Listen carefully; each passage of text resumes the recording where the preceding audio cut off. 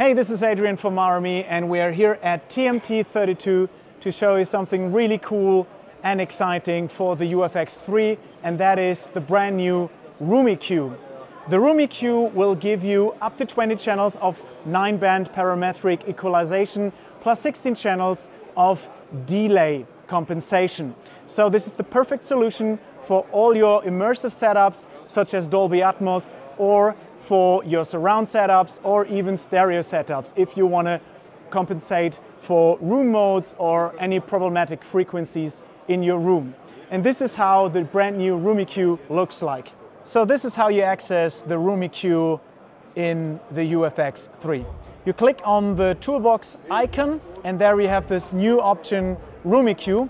And once I press that, I get another window where I have all 9 bands with different frequency settings and also Q and gain settings, of course.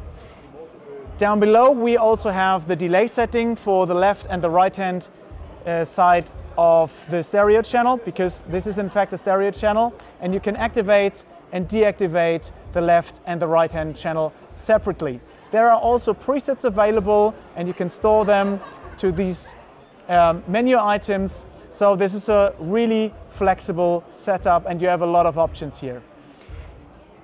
Something worth mentioning is also that we have Crossfeed now. And Crossfeed is something that we usually have in the ADI2, but we now have this also with the UFX 3, and you have up to 5 different Crossfeed modes. And the last thing I want to mention is that not only do you have the Room EQ, but the standard EQ is still available, giving you up to 13 channels of equalization. Something worth mentioning is that the Room EQ is only available on the output channel, because this is intended for monitoring purposes. Room EQ is also available on all channels, but you can use only 20 channels simultaneously. But the option is available on all your analog, all your digital outputs. Okay, thank you so much for watching. I'm Adrian from RME and this is TMT32. If you have any questions or you would like to give us feedback on this new feature, please write them down in the comment section below. See ya.